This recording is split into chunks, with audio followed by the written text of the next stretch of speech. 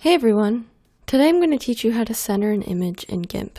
As you can see, I have the Gimp logo and its boundaries. Now it's important that the boundaries of your image that you want to center are already kind of centered on the image.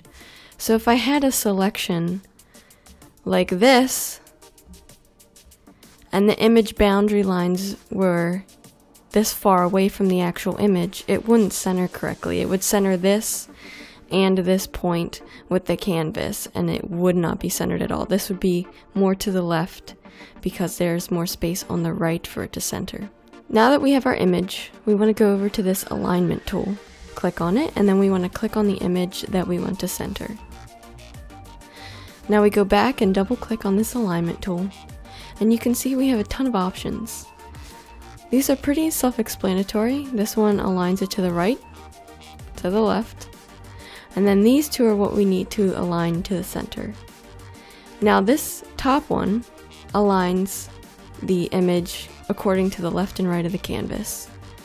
So we click that, and it's aligned it in the center of the left and right. But we want to get this in the dead center of the canvas, so we need to center it also with the top and bottom. So we click on this, and it centers it right in the middle. Now we have a perfectly centered image. I hope you enjoyed this tutorial. If you have any questions or suggestions, please leave them in the comments below. Thanks for watching.